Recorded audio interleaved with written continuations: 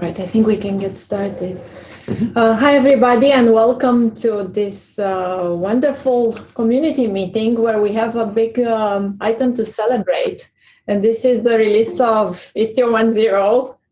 Yay, yay, yay. So it's time to cheer, be happy. And frankly, I want to thank everybody for their contribution, because this was an amazing community effort and collaboration and contributions from everybody in this working group and all the other working groups. So this is really amazing.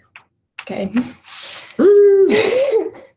So I hope everybody had some champagne or something to celebrate. We did. Champagne and beer and other things. That should go off the record though. All right. Please add your name to the attendees list if you haven't done so. And I guess we'll jump straight into the second item now of the agenda, which is the discussing virtual service delegation proposal.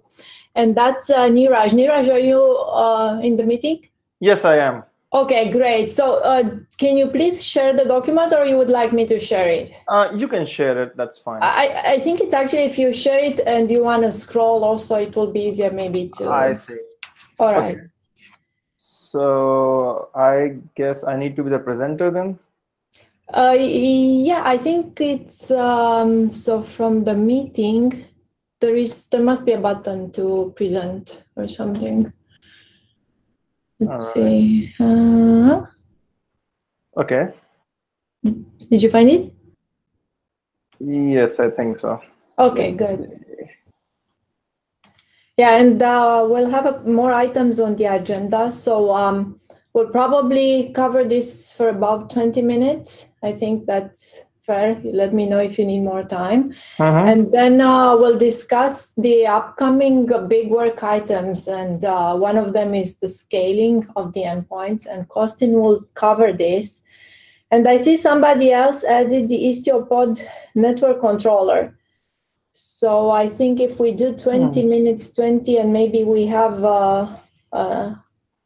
maybe 10 minutes in the end left for the last item, I think. We'll see how it goes. All right. So I'm still having a problem sharing. Can you just go ahead and share? Yeah, sure. It's actually here. All right. All right. Thank you. Okay. Should I begin? Yeah, yes, please. Okay. I am Neeraj. I work for Aspen Mesh. I had initially sent out a question regarding how can one virtual service refer to other virtual services rather than just to destination clusters, as the current spec is, so that we can have more composable resources which can allow different virtual services to be chained together, and it can give ownership semantics to various application teams which are developing their applications. They can write routes for those services, and other virtual services can refer to them when they want that routing functionality, rather than incorporating all the routes in a single document. So I think after sending the doc, after sending the email, I received some feedback from Louis and Sriram, and I thought it might be worth writing an RFE and getting that discussion going again, since 1.0 is out. So this is the doc which explains the various goals. At the top level, if you scroll a little further down, Andre. So these are the challenges that I see in the current document. Basically, there are three challenges. The virtual service resource can continuously keep on growing if you have a large number of nested subroutes for each subpath matching. And additionally, if you have a lot of matches on a regex or on a wildcard host, again, your virtual service resource can become enormous. And as it grows, the operational complexity is huge. So this RFE aims to solve that problem. Additionally, there is a very weak ownership semantics in the current virtual service spec. I'm hoping this design solves that issue too. And the last thing is, in Kubernetes, if you have namespace-based ownerships or namespace-based RBAC policies, at least in my mind, there is no clear way to have a similar behavior in the current Istio virtual service spec. Right. Yeah. All right. So with that, the document basically goes through a simple example to illustrate what the problem is. The example is in this, where you have two virtual services, foo vs and bar vs. Foo vs is for the foo service in team1 namespace. It's currently, because the virtual service route destination has to be a cluster, it has to refer to the host bar team2 directly. As you're doing this, you are automatically skipping over all the routes which are defined in the bar vs. So in the current document, in the current resource, one way to do that will be to merge all of them together, as I say in the table below. If you can scroll down. Can you explain a bit what is the problem? I'm a bit confused. Here. Sure. Yeah. So if you want to incorporate all the route rules for bar vs virtual service in the foo vs virtual service, you will have to merge them manually. So this is the merge route. Where can you give a less abstract example of when this problem shows up? Sorry, go on. Can you give a less abstract example, like without foos and bars and bases? Like when does this problem show up, and what are you trying to do? This problem shows up when you have one virtual service which has a bunch of matches and it wants to route to another destination. But there's another set of virtual service resources which have been defined for those destinations. But sorry, well, I think the crux there really is that you have a single host name, and within a subsection of that host name's namespace, like a path, the ownership of all these services, and there may be many that mapped into that portion of the namespace, are owned by one distinct organization than another. Sure. Right. So let's say you're Google.com, right? Google has Gmail and you have, I don't know, Play. Yes. Right. And so Google.com/Gmail is owned by a massive organization, and Google.com/Play is owned by a massive organization, and they don't really need to know about each other's config. Yes.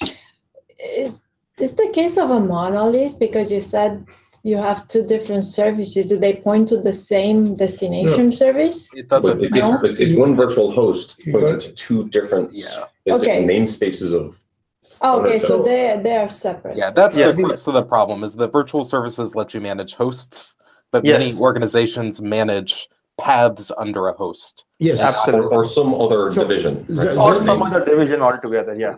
That's important. I mean, because we had this discussion about ingress as well, and there was a very big debate about how far should we go with merging stuff. Because this example where you take header matching and everything else becomes very, very complicated both to implement and to understand by the user. If the use case is narrowly, basically you have a prefix. I mean, you have the domain namespace, and you also want to add a prefix, basically, to say that Gmail goes to some other domain and so forth. That's perfectly reasonable and easy to understand, and the use case is clear. But when we go into, if it has a header foo, okay, who owns the header foo? I mean, how do you know that you need to merge or because it's right. So I mean, this is one of the intrinsic problems with HTTP, right? I mean, you can end up in these weird permutation cases because, well, the URI structure is strictly hierarchically namespaced. People do tend to route on things that are outside of that. For instance, you say maybe like I have an experiment flag in a header. Sure. And that goes to an entirely different suite of services. Sure. And I'm happy if we have a limited list of things we merge on, I'm happy. When it gets arbitrary, then it's hard for everyone, basically. Right. Well, and like I wrote the doc about, like, there are certain classes of merging that we can do relatively easily. Exactly. Right? But actually, I'm not convinced that merging is really what we want. Andrew, can you scroll back up to that first example? I actually think that it would be pretty nice if this just worked correctly, where when I match on where the left side routes over to the virtual service on the right side. Exactly. That's the aim, or that's the aim of this proposal. But what does it mean, basically? I mean, what does it mean if you match a header, you apply all the rules? I mean, there may be rules that match other headers there, and maybe rules that match the header. Right, but it's ordered, right? Right. As long as it's, so it has to be a DAG, right? It has to be directed. Exactly. Otherwise, it cannot be resolved. Right. So you do the first match, you say you wind up at the second service, then you only apply second service rules. And this is a point where I want to mention scalability and all this ordered list of matches that may. Right. So we still need Envoy to be able to do. Right? Yes. Effectively, what we're now saying is there's a synthetic match construct, which is when it's header exact bar and whatever else is happening in the sublist. So yeah, that's effectively, we would have to merge the virtual services in pilot. And no, it's not even clear we can merge them in pilot, and it's not clear how it can be made to scale. Yeah. Because in the end, what we want is let's move to the other side. I mean, from Envoy, you have a virtual host. That's easy to match, and in the virtual host, you need to apply a large number of rules, because if we are in a large organization, you may have prefix matches and so forth. This at some point needs to be optimized so it can scale to large number. Right. So at some point you have to take the ordered list and try and synthesize a tree out of it. Exactly. Right. Exactly. Which is possible. It is possible. And Envoy doesn't want to do it. But that's just so much complexity for something that you can actually automate at the control plane or at the GitOps level, right? It's like, I mean, this is, yes, it's a problem, but like imagine you build something else on top of whatever we have that actually offers this abstraction where, you have a UI or something that says like, here is a something delegated thing, and then somebody else comes and overrides it. They all go through one common device. Sure, I mean, we can do whatever the hell we want in pilot, but Envoy still does the dispatch based on a flat list. Yeah, I agree. No, I agree. But I'm saying that this, I mean, rather than trying to make a hierarchical list with an Envoy, this is something you can actually handle very easily with an additional layer on top, not directly as a YAML thing that interacts with pilot, but you have a build an additional layer, stick a database in, and that thing automatically takes and merges and creates this thing. And I think there's two different issues. Like I think we know how to make pilot. Like if we want to do a delegation thing to another declaration for the same domain, that's fine. We can make that work, right? The configuration aspect of it's not hard. Well, there's a separate issue. We'll talk about the access management stuff, and then there's all pilot can do is flatten that down, right, into just an ordered list by basically treating everything as a conjunction. Yes. And then it doesn't actually. I thought through the whole thing. The ordered list stuff is not really that easy, because like when you take a service and you want to get the list of all virtual services that apply to it, you're now going to have 2 or 3 matches, one which has a wildcard, says asterisk or local, and then another which has an exact specific match, and then there's something else that comes in between, and then you have to take all of them, combine and merge them, and this is where the match conditions start getting complicated, because if you have a regex on top and then somebody else has a more specific path in the bottom, you now have to do this regex matching according to how Envoy would do regex matching, ECMA script thing. That means you have to import the JavaScript regex parser within this and apply, because I mean people will probably have some foo.com/department1/something else, and then people would say like, I just want to delegate it /department1 goes to this virtual service where they can do whatever the hell they want, and that's where all this problem started with Ingress. Right, but I mean, sure, I'm trying to explain to people that we're going to reorder something, right? Or like the difficulty we're going to have is in validation, right? Because you're going to have route occlusion, right? But trying to tell people that doing anything other than order dispatch, and then we'll say that somehow magically we can make order dispatch tree-based dispatch, sure, but we shouldn't present anything other than order dispatch in the interface. Otherwise, it's going to be really hard for people to understand the API. I totally agree, and that's why this is an order dispatch, right? Well, but it's still using the same virtual service, where if I as a user start writing this, the first thing I would end up doing is like create prefix matches and then do a by route destination goes to some foobar service, and then I'll tell them those guys know that their chunk is under /foobar prefix, and then from there they create additional prefixes and regexes and so on and so forth. So what we could do instead is have a different construct, completely different construct that has same or limited semantics of virtual service, which simply says host match and delegations, and some features that we know can actually be chained, like the header matches can actually be all appended together, but nothing in path, nothing in prefix, nothing else, just host match and probably the source label match, or not even source label match actually. I mean, yeah. Well, but that doesn't address the primary use case, which is path-based routing, right? But like path-based routing applies only at the lowest end of the chain. I mean, you can't do path-based routing on the top and expect it to work in the bottom as well, right? But that's the primary user pain point, though. And that can be addressed very easily. I mean, for the path-based, we can just extend things instead of host being just host name, we can say host plus path. and then we can treat host plus or plus prefix as kind of the you mean here? Uniqueness, yeah. Host? Or you can just simply say that you're a delegate, right? Yeah, or you can say it's a delegate. But my main concern for scalability is that doing non-ordered is the only option to scale Envoy to large number of virtual services and paths. Yeah, so there's no argument that Envoy, we need Envoy to get better. We need to get better, but if we impose constraints on them saying that, hey, you need to do regexes at the beginning and you kill any opportunity for them to get better. So a question related to that scalability, couldn't this be solved by just running multiple meshes on the same cluster? Or is there requirement to dumps the complexity into something else, right? I mean, this is effect. I mean, the simplest and the most dumbest way, if you give me like 1 week to solve this, I would just simply have a very simple MySQL database and a simple UI where somebody goes and enters the rules as a top level rule, and then somebody goes and enters a more specific delegated rule, and I would just use a bunch of scripts to like spit out the complete rule. But the other ways of solving this is, like, as you said, you can actually have delegation, you can actually push this to Envoy, some pieces of it can be pushed to Envoy and so on. Which funny is exactly what we are doing. I mean, Google is doing. Yes, but what I was trying to say is that rather than but if there is a dire need for something that's not like, you can just not with scripts and databases and so on, but rather you want to create a full scale API thing, then create a separate construct called delegated, virtual service parent, whatever it is, some foobar virtual service. That's like a new API construct, which has like set of all hosts that would match. And that's the only thing where the delegation is set, and it has a very limited set of constructs. It doesn't have everything that virtual service has. And we have to yield at some point. We have to drop the path-based matches stuff. And we simply have to we can only allow like header matches, because these things will just simply get appended and nothing more. But again, header matches are useless.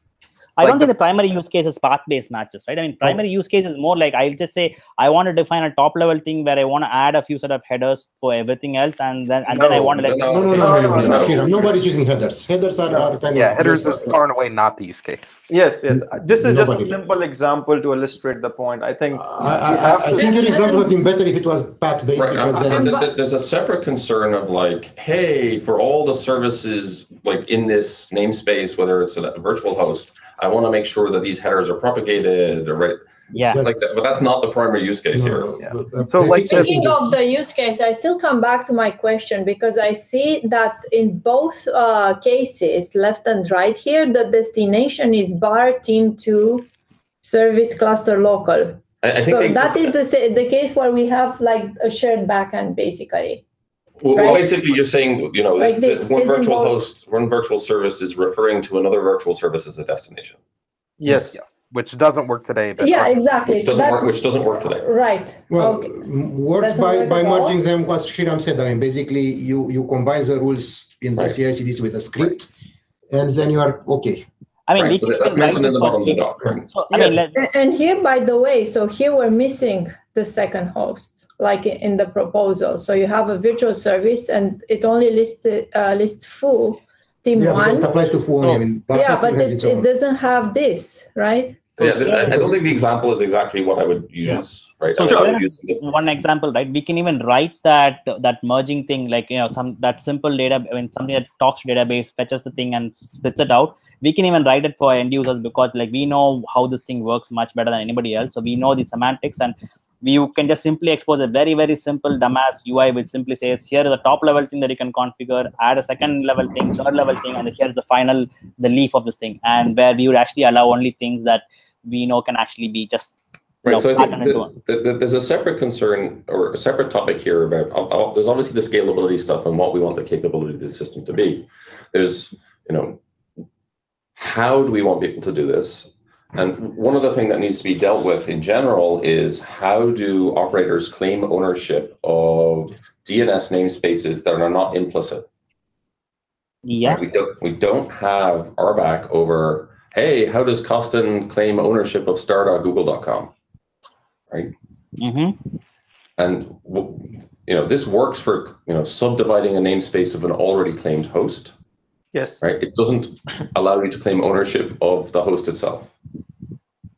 I agree. Which is a fundamental issue that we also have to solve. Sorry, go ahead.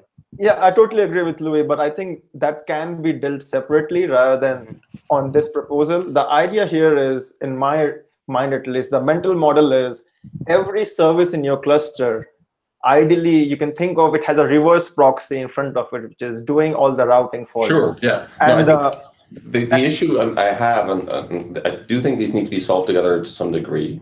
Right? Okay. If we define an ACLing system that says this namespace owns, start yahoo.com, and then you want to delegate to a virtual service declaration in another namespace, right? Then how does the ACLing system work with that declaration? Right? What are the expectations around the ability to edit it?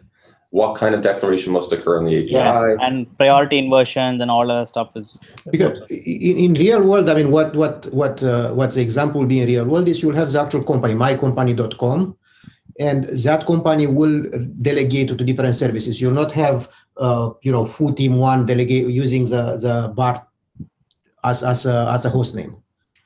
Well, that just means that there's a common root. Right, yes, there is a common root, but it's the same basic principle. Like I would change this example. I don't think this example is the one that we want to do. It's narrow. It's more narrow. Yes, that's a too generic. Is that so? Making it too generic makes it difficult to implement. Yeah, there's an owner, and then there are children. Exactly. They're not peers. Yeah, and I agree. I mean, we can have an example where you have a common host name, which is where in this example it holds true, and you have for specific paths. You're routing to specific services, different services. And then as you have sub routes and path matches within those, your virtual service spec keeps on growing. I think currently that is a real problem where if you have a lot of routes for a specific host, I think it can get very difficult to manage. That is, I agree. But what I'm trying to push here is what you're trying to compress. I mean, what you're trying to push in is the user experience in terms of how you're going to match and how you're going to let things delegate and so on into one giant wall of YAML, flat at YAML. It is into an API that is meant to be more modular and as a composable API, rather than doing that as pushing it down to the lowest start of API. Construct a second layer above it where you can expose a thing to the end users where they can submit their things and you have the logic to merge, and you can kick out things that say, hey, you have a path match here and you have a regex match here is not allowed, and so you do that at the second layer above. That actually keeps things more composable. Yeah, sure. I mean, the issue is right now you require people to learn two APIs with 80% functional overlap.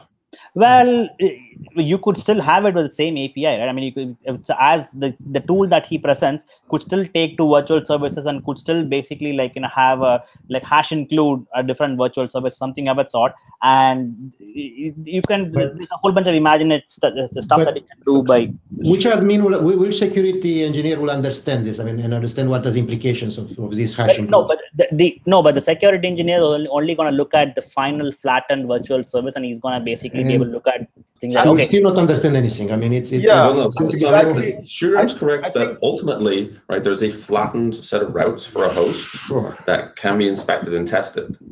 So that's different from so this is to solve an authoring problem. This is not to solve a validation problem. No. But so Louis, yes, I think there are two things that operator can look at. I think if an operator looks at what they have configured in the smallest unit possible, it makes them easy to understand things.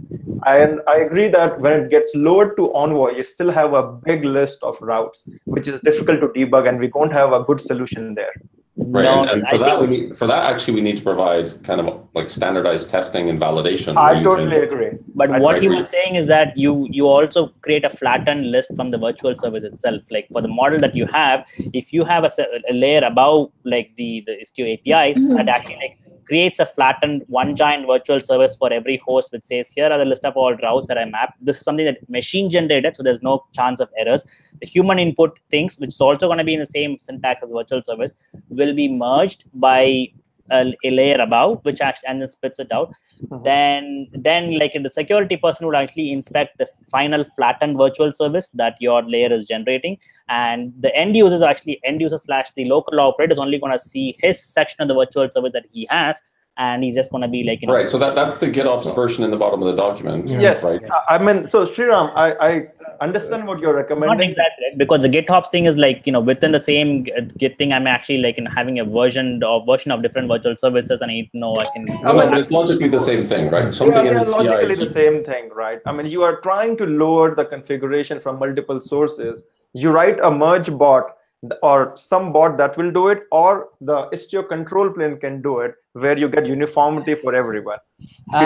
Yes or no, right? The control plane. So the main problem here is there's uncertainty in terms of like, there's a bit of thing here where you have to decipher what the user intent is, and that.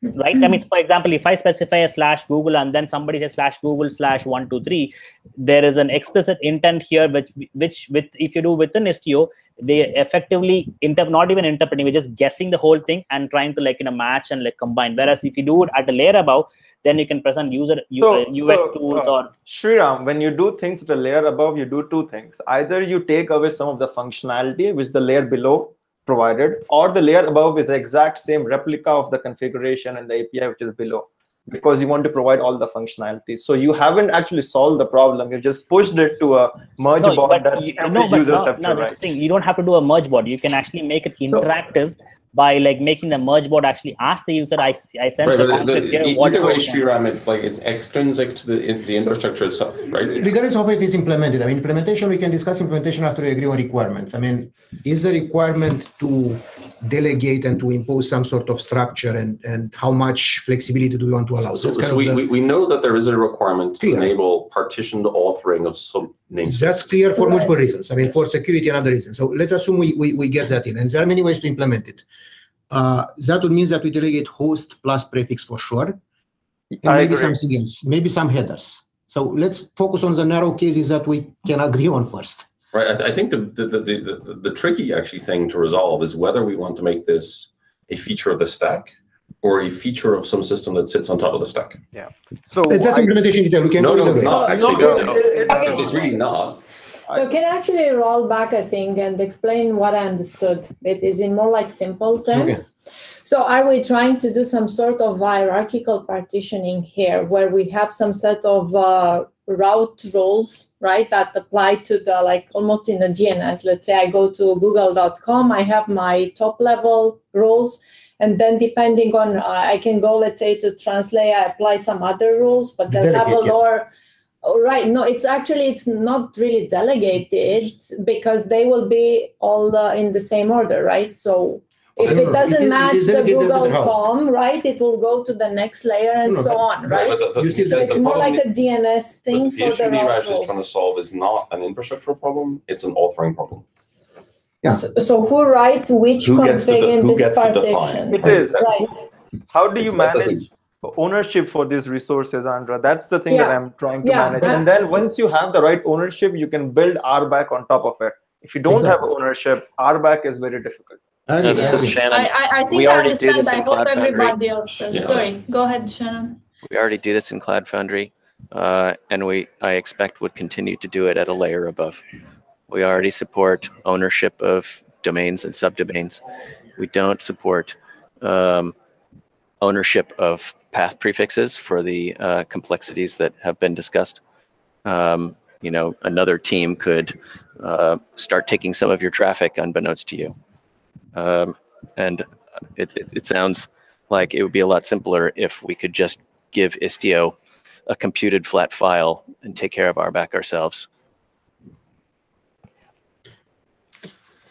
Yeah, so there's this tension, right, where we have alternate configuration modes, configuration systems that have their own compositional models, their own RBAC models, and treat virtual service as infrastructure, right? Which is basically what, versus what we might want to happen in Kubernetes, right, where we're also trying to maybe solve an authoring problem, right? And that's the tension.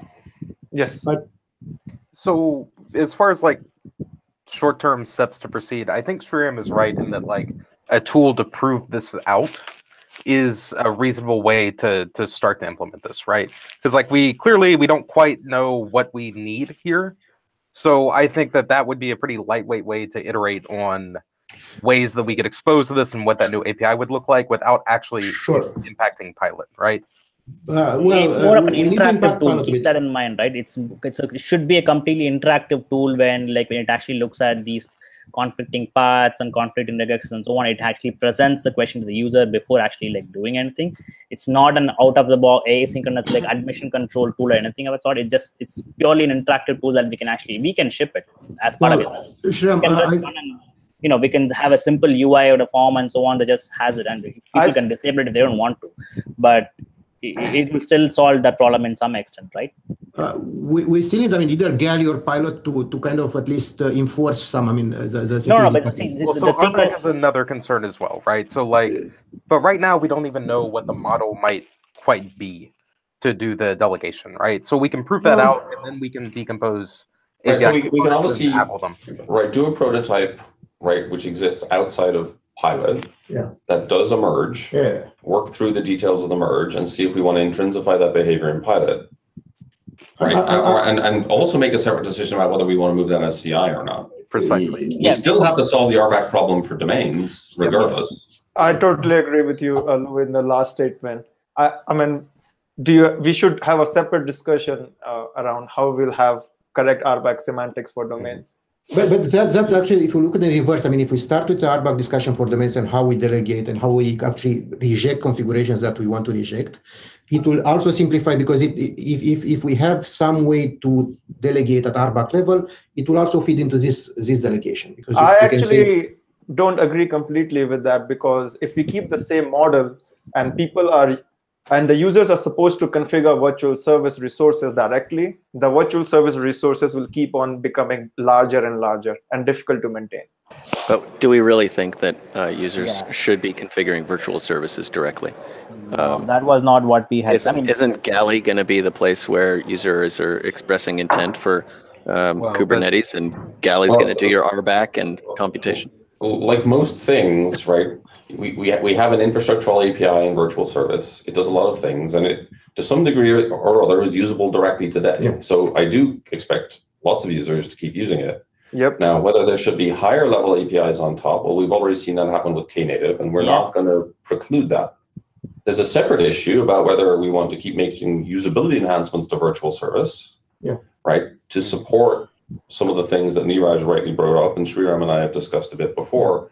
I think we need to prototype it a little bit. That's. I don't have an objection to maybe doing a prototype like in a branch and doing it directly in Pilot. We could do it in the contrib repository. That's why we have it for this thing, right? But if either we're going to have Pilot do it, or we're going to have Istio control do it, or we're going to have some other piece of code do it. Right? Those are well, this code where the code rests is different, right? We have all the libraries and validation stuff in Pilot, but this thing is going to have, if you're going to prototype the merging and so on, there has to be some form of a database, and whether we can use the same CRDs or modify and write and so on. We could just keep that separate and then bring it in, which is a much more easier path, faster to iterate rather than keeping it. Let's say for sake of argument, we assume GitOps, right? So there's a file system with all your kube config in it, right? It's just the directory structure, right, which has all the namespaces mapped, right? So there's a directory per namespace, and all the resources belonging to namespace belong in YAML files in those directories, right? So in that case, you're right. So in that case, then you could use Istio-CTL as a experimental mode where you can actually try to do the merge and spit it out, and somebody could actually inspect it, and that's probably. Yeah, that was always the plan, right? Or that was always what I imagined Istio control like. Right. It's certainly, as a reasonable next step, that seems like a perfectly valid thing to do. Now, how do we do that by we have to design some convention for it. And it will be good to try different approaches. This is one approach, but also to see how it feels to go with just host names only delegation and host name plus path only, if it's easier to understand for users, because. Right. That's why I want to how are we going to release this to the users, like all the variants? Well, they can use the tools at any time. It's already confusing when you have to have to choose between two simple things. We cannot just give them everything and say try all these and let me know which one suits you best. Well, let's say Istio control apply virtualservice.yaml and it processes all the delegation. Yep. And we say it's experimental. Yep. Okay. That's a great start. We can figure out if there are some hairy corners which we haven't thought of, and see if from the usability point of view what makes sense to.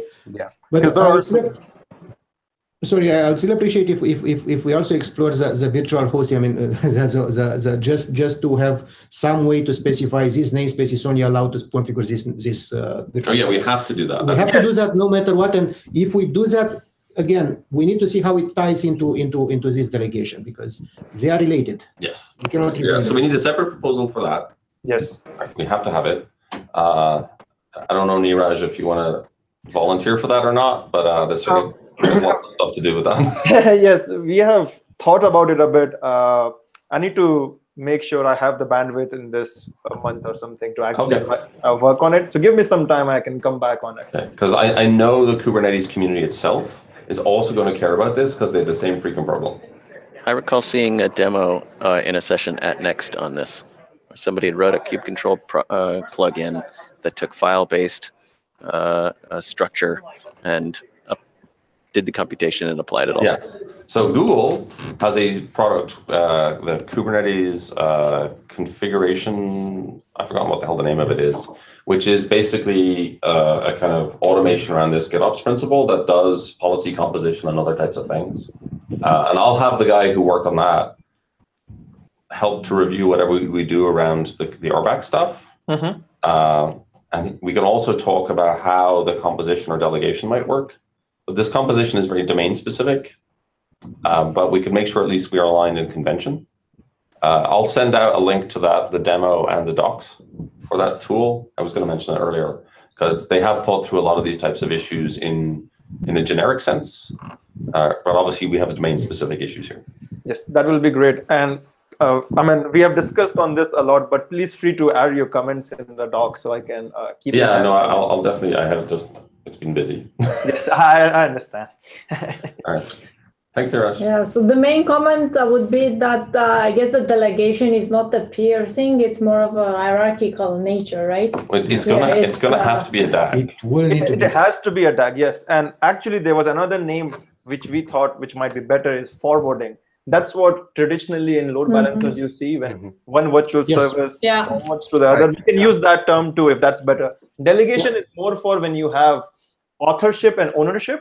It makes sense that an author of a virtual service wants to delegate to another virtual service author. Right. Yeah. I mean, the other quirk we're going to have here is in some cases, like a virtual service may be bound to a gateway and only to the gateway, and it might not be the same gateway that the other virtual service that right. So it gets complicated very fast. Well, I think the things that get delegated down can't bind to gateways. Like I don't think we got the semantics there. So there are few things that I have mentioned in the doc. When you guys get a chance, please read about these semantics. Yeah. Like for the thing that just wants to be delegated to, we can even skip the hosts if we want, because the hosts of those are currently ignored. These are just for composition. The top level parent is the one which gets to decide what the host name is. Yeah. But I thought we would also do this forwarding based on the host. Like the top level would be, I don't know, maybe team one something. Well, you might want the host to be in agreement, even though the initial host wild declaration had a wildcard in it. Yeah. And also, like, it's easier to reason about things if you see what the host relates to, even if the traffic that gets there only has that host, right? Yeah. When you like display it. By the way, there are also HTTP level concerns. I mean, if the original host in the request is food team one, are we going to forward with the original host, or are we going to forward with the alternate host? I mean, we'll do exactly what the virtual service says. If they want to rewrite the host, we have that in the virtual service, and you can put in the rewrite. Yeah, I think if you think of it in the sense that there are actual reverse proxies just sitting between them, and you think about traffic flowing through them, I think we can simplify how the resolution will work by actually mimicking the traffic. Right? Yeah, the problem is we can't do that at runtime, right? Because it gets too expensive. Yeah. I agree, and that's why the control plane should be resolving it and making the set of reverse proxies as client proxies, which are resolved to config, which is enforced at the client level. Yeah, but I do think that that's roughly the right mental model to think about this with. Okay, anything more on this topic? We went way above the limit, I imagine, but that is good because it was a very good discussion. So anybody wants to add something super important about this? I have a follow-up question. Are we thinking only so far in the context of HTTP? No. Because TCP will get even more port allocation and quotas gets really complex. We've done this in Cloud Foundry. We allow domains to be associated with one deployment of gateway routers or another, and the cardinality of pools, well, I guess in Kubernetes land, clusters and those routers, and the allocation of ports gets really fun. So I only see HTTP here, but it would be interesting as the community thinks about more about this. TCP/IP is a hierarchical namespace too. Kind of. Not well. As a namespace, it's definitely hierarchical. Combined with SNI, it's also very hierarchical. Yes. So it can be done. Ports are orthogonal, which makes things a little funny. But ports are very important because of the stateful sets, which we still need to resolve at some point. It's the RBAC around port ranges that it's complex. It's really interesting and complex. I totally agree. But we need to do it. I mean, port at least for stateful. Having a dedicated port for stateful sets, I think it's pretty urgent since it's kind of the only viable solution in short term. And for what it's worth, most customers we've talked to say that the clients of their workloads that support non-HTTP protocols don't support SNI. That's okay because we have a sidecar that can support SNI and can inject SNI. So that's kind of the plan for. Since we are adding mutual TLS also adds SNI. Yeah, so SNI is an issue at the edge for non-HTTP workloads, but within the mesh, SNI is fine. If we have VIPs. Because we're talking about at the edge. At the edge, at the edge, dedicated port is kind of the only option as far as I know. I mean, it's really. Has anybody thought about dedicated VIPs and spinning up routers on demand and how to avoid making a change to a load balancer in that case? Well, so VIPs work today. The only problem is that there's no DNS plugin for your application to resolve a host name into the VIP. No, I want to avoid at all costs DNS resolving to more than one IP. Yep, but that's fundamentally if applications are trying to address a VIP via host name, there must be DNS that resolves that name. DNS will be no two ways around it. Oh, I'm just thinking about horizontal scalability of dedicated VIPs. Are you more interested at the edge or in the mesh? I'm only thinking about the edge. Okay, so at some point, and this is again a gap, we need to think about how gateways declare their bindings to VIPs. Yep, because that's so well. We find how the DNS is provisioned based on that. One way or the other. Okay, we have to get to the next topic. Sorry. Like I see, there was a change here. So, Rafael. Yeah, I switched it because, we could discuss the endpoints thing, but they had asked for this thing to be discussed. So I thought we can. Okay, sure. So go ahead, please, Rafael. Hi. Good afternoon. Yeah, so I wanted to propose an approach to remove the need of having the init container in the pod, in the Istio pod. I'm not sure if I can. I have a presentation, but I'm not sure how I can share it. So I can summarize it for you if that helps, Rafael. I think. Let me see. Okay, I think I found a way. Yeah, there is a button, and you just present. Yeah, right. Where's? Are you on Istio networking meeting or no? Yeah, we see. Can you see? Okay. Yeah. So the problem, like I said, the Istio init container needs to be privileged or at least to have root and netadmin capability. Just netadmin. Sorry? Just netadmin, not root. Okay, netadmin. It's still a lot because it can obviously, with that, it can join the mesh, but it can also, a pod can also leave the mesh, can also modify the Kubernetes SDN setup and steal the IPs of the node or the other pods.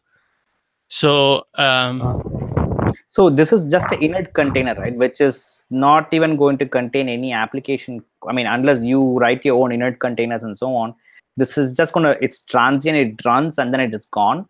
And this is not something that is running like while your application is running or like so on, right? I do agree that the problem is that you're giving developers the ability to run privileged pods, which is something that some deployments just don't like. But as such, these in terms of security hole and so on, this is like the thing is set up once before any application runs. Let me get into a little bit deeper into that, because I understand that this is the point of view of the maybe of the Istio community, but let me add another piece of information. So there is an upcoming feature in Kubernetes which is called pod security policy, which will allow to specify what a pod can do. It's a set of profile for the permissions that you give to the pod processes, and it's now in beta. But this is something that if you don't activate it, anyone can create a privileged pod, and that's basically how Istio works, how the init container works. In OpenShift, so I work for Red Hat, so I've been using OpenShift, obviously. In OpenShift, this feature has always existed as this security context constraint, SEC. And as you probably know, in OpenShift, Istio doesn't work by default because the default SEC does not allow you to create privileged pods. And so you have to add this line to your namespace. You have to run this command on your namespace to basically give the default service account privilege SEC. Therefore, the default service account can create privileged pods. This is like giving your developers root access to the nodes. Well, it's not giving root access to the node. I mean, I suppose the containers are still contained. It's only for the pod. But then no, wait. That once you do that, your developer can ask for privileged access for the containers that are in the pod, right? So, the only requirement, we are not requiring that the containers have privileged access. That would be crazy. I get it, but you cannot stop it. So let's say this is the case, right? Then the solution that you're proposing, right? When I was looking at the solution that you proposed, like, so even if we assume for the moment, for sake of argument, that this is actually an issue, then the solution that you had proposed, right, which was to actually use the controllers to actually do this. I mean, that would be probably the next slide, I guess. Yeah. So my prediction is as soon as other Kubernetes distribution will pick up on the pod security policy and will create a default security policies that don't allow pods to be privileged and therefore to have privileged containers inside of them, this problem will become apparent also to the more broader Istio community. Okay, so I have two pieces of data that I want to add here. I don't know if you are aware of them. One is that we also support T-proxy interception, which is more scalable than redirect. And the only way T-proxy works is that if the sidecar itself has netadmin privileges, because T-proxy requires you a system calls that requires netadmin. So we already, it's not a problem only for the init container, it's also a problem for the sidecar. It's not privileged, it's not root, it's just netadmin. Right. And without powerful capability. And without kernel changes. And also I want to add that once Envoy supports UDP, T-proxy is kind of the only way that works with UDP to capture UDP. So that's why T-proxy is important. We'll not be able to support UDP capture unless we support T-proxy. Okay, I don't have a solution for that. I have a solution only for the intercept, the other way of intercepting. Why is that? Yeah, so let's give a chance to Rafael to go over the slides because we have limited time. Unfortunately, I didn't realize this is such a big topic. So the proposed solution is to take away that piece of code from the init container and run it somewhere else, and to run it in a daemon set. So a daemon set is a set of pods that run in each node. The life cycle of this daemon set is to check for new pods and then decide whether the pods belong to the mesh. If it belongs to the mesh and it's not initialized, run those IP tables commands, and then annotate the pod as initialized. Can this daemon set start new containers in the pod? What kind of permissions do you have in the daemon set? The daemon set is privileged. But it can't start new things in the pod, right? It's not, in other words, not going to start. So it's not going to start anything in the pod. It's just going to enter the pod namespace, in particular the network namespace. So once you are in the network namespace, you can run those IP table commands. That's good enough. Right, but so here's the problem though, right? So until the daemon set is activated, that pod can receive traffic from anybody. It can also send traffic to anybody. So no, because it's not initialized. It can have an initializer that just waits. So we can prevent that. Wait, what do the initializer blocking is there. So which initializer is this? Right. Is that a guarantee that the pod will not receive any traffic or send any traffic until we set that initializer thing to true? Yes. Well, right now I don't have that split synchronization because we haven't developed. I think it's possible to create that. Well, if you have an init container that prevents the application container from starting until the init container is initialized, right? Then you can just put that. The init container here, the init container is running on the daemon. No, you still have the init container to check. But doing nothing, basically. Right, you're basically asking the daemon set, provision me, please. Right. I see. Okay. Okay. So then the init container could actually check for a unit domain socket. Right now, yeah, maybe you could check internally the IP table. I don't know if you need any specific permission to just inquire IP table, but check the Unix domain socket, right? You know, we mark just check something. Yeah, there is some check. We mark the pods as with an annotation to say that they are initialized, so you could do a check. So are you sure that it is not possible to modify the pod or to run stuff in the pod as with a specific image? I mean, like we do a sidecar injector, because that will solve the problem of T-proxy and having. Or maybe we can do some other thing. Okay. Anyway. So now the point is, if you run something in the pod, you will inherit the SCC of that pod, which if you have said you don't want to run a privileged code, then you can't. But another privileged pod can enter the namespace or namespaces, depending what you need to do, and modify stuff. But then it's going to exit, terminate that process and just and leave the pod alone. So you could actually also set up the T-proxy this way as well, right? So I don't think this. If T-proxy is just a setup.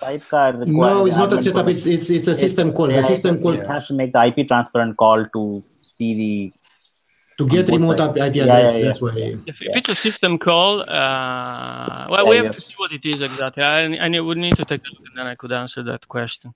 Okay. So the other side of this is, does BPF remove the requirement for netadmin? No. It's the same, right? Okay. It's just a different way of doing the same thing. So it still requires the same. Gotcha. Please check. I mean, if you are granting privilege to the Istio, that's really bad. I mean, from security point of view, I mean, you should only have netadmin and nothing else. I mean, giving full privilege is huge. Well, I mean, to Chris's point, if you look at we do mark pods as privileged today. He linked the PR. Because that was for the OpenShift folks, not for us. We marked it as privilege because it was not working on OpenShift. That's why we had to add that as well. As such, for us, we just only need the netadmin. We don't need privileged. So I can add on that. By the way, netadmin is still too powerful I think for most organizations. But the reason why for OpenShift it still doesn't work, it's because say Linux, and I cannot. I don't know why exactly, but say Linux is in the way there. So the only way to work around that is to have privileged pods. Yeah, we definitely need to reduce this in general. I mean, it's not. So I mean, the proposal in principle seems workable. Proposal is good. I'm happy with this. I mean, I'm not saying no, but we need to think about the T-proxy and we need to think about other things. Yeah. Let's hear from Lynn, I think. Yeah, I thought we took a lot of effort to remove privilege to true to both the init container and the proxy in the community.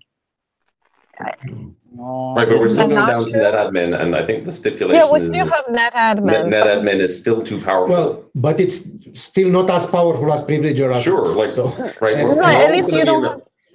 It's always going to be an arms race getting down to the minimum set of privileges. And to be clear, you are not getting netadmin on the entire node. You get netadmin only on the pod. So you can modify the IP address of the pod, but you cannot modify anything outside of the pod.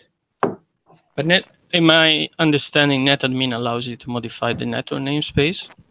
So basically, you can enter the network namespace of other pods or of the node. You can reconfigure the network. Not, but we can double check.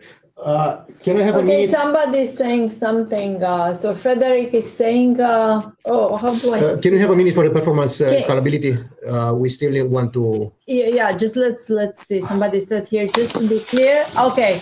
You can spin a new, more privileged container and connect it to a network namespace of your choice. So that's possible. Sorry, on scalability issue, I want to quickly talk about the fact we did a load test, we did scalability test, and some customer users reported the same problem. 1,000 services or 2,000 endpoints, and we start having problems. And we discussed, I discussed with Sriram before, and we know a quick fix to improve that by caching the virtual service and the other entries used in config generation. And I think we are discussing cutting a 101 release in 2-3 weeks with just this fix to get scalability to better numbers. If there are concerns or issues, please let us know. So that will be off the release 1.0 out of 1.0 with only scalability fixes to address this numbers.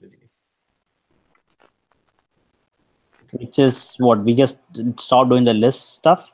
I guess. Yeah, just stop doing the list and cache the results in the push context and reuse that object, because we identify the cause is a YAML to proto conversion. We know how to solve it. It's just it's not a huge problem, but again, it'll require 101 cut and some work in the 1.0 branch. Yeah. Okay. That's all I have to say. Okay, good. So we still have 2 more minutes because we haven't wrapped up on. So we don't have a conclusion actually. Yeah. So what I'm going to do, we're gonna I'm gonna go talk to the security folks on the Kubernetes team about their plans for reducing privilege and get them to review the proposal. Yeah. So I'm going to talk to people like Maya, even though she's at DEF CON. So we'll get some review, because we need to go through a round of review with this. It is an area that needs some more focus, and we need a holistic proposal that enterprises are going to accept. I'm not sure that there are enterprises that are already willing to do what we've done today. Yeah. So it's not clear that but there are certainly classes of enterprises that will want the absolute least exposure. Yes. And we'll have to try and find ways to give it to them. And there are other benefits of having the pod initializer. And I can see many other. It simplifies the deployment. It simplifies a lot of things. You mean the pod-network controller, the current proposal? It would be wonderful to see a prototype and to have something that works. There is already. There is code in GitHub, which is I don't see why we can add it to Helm. You can already run it, and it's. Is there a reason that we can add it? Is there a reason we can't add it? Right? It still does not remove the netadmin stuff. It still requires netadmin, and this thing is effectively removing the entire init container, which is actually nice. And I would even go as far as saying that if this works and this is clean and neat, then we could offer it as an option in the 101, and we simply tell people. Oh, that's 1.1. No, 1.1, sure. 1.1 is as an option where somebody goes and tries it themselves, right? Yes. Like if you want to pull down the current Helm charts and deploy it, that's like Louis wants to discuss this problem. Well, there is already a GitHub, so the question is how, right? PRs to get it into Istio. Into Istio, exactly. At least so we can try it and see how we can if we can work around the PR now, because it certainly doesn't hurt. Yeah, and the other thing I want to make sure that the PR of this thing, right? We created a separate repo. Okay. Yeah, but you could start this to be merged slowly by applying. Yeah. If you want me, I can start thinking about smaller PRs. So that, while the discussion is going on the other things, we could. Some of the constructs here are still helpful. But the other things to consider here. Logically, if Envoy is doing all the routing for all the pods, you don't need IP tables programming for Kubernetes at all, because you don't have to do VIP. Right, so you could actually eliminate that. You still need it for services. Nope. Well, no, you don't need it for sure. You don't need it. Yeah, you do that actually. But do you need an IP table to capture the traffic? That's only at the node level, right? That's theoretically right. You're just saying all traffic from a pod goes back into the local Envoy, and it does all the routing, right? Which is really all that the node level IP tables were doing anyway. So, but then we also have parameterizing it a little bit by looking at the configuration, the sidecar injectors, looking at some inbound ports and so on, and trying to emit the right set of IP table stuff. If that is not there, then yes, you're right. I mean, I can. Well, if we're effectively doing T-proxy, right, that kind of doesn't matter. We can work around it for the inbound. We can work around, and that will basically envoy per node. Right, and then which is not a bad idea. No, it's still only per pod. Oh, still per pod. Okay. Because we don't want to violate the trust domain. Yeah, because per node has different. It sets up the network namespaces, and you remove all Kubernetes. I've clearly had to talk to them. We can make it work if we want to. Yeah, that would environments. And then the other thing is people could offer variations of this. Like if Cilium wanted to provide their own eBPF version of this instead of IP tables, or we did, right? The way you would do the upgrade is roll out. Well, upgrade is different. Yeah, upgrade is going to be an interesting challenge. Well, no, this one will work, right? This upgrade is just a node level thing for every new pod that comes up. It's going to set up the IP table stuff. Right, but let's say you're updating the daemon set, right? And let's say you're switching from IP tables to eBPF. Well, you'd have to deploy a version that could do both, right? But that's their call, not ours. Or you do a node rollout. It's all right.